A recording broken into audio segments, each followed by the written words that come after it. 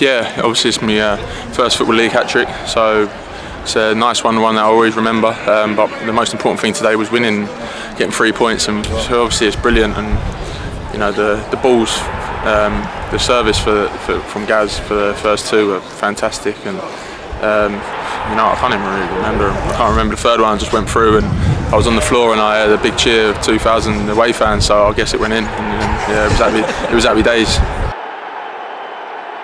I'm buzzing for Willow. He's deserved it. He worked his socks off, but as you say, Willow's gone through, and I was there if needed, but he didn't need me. So yeah, I'm glad he did score.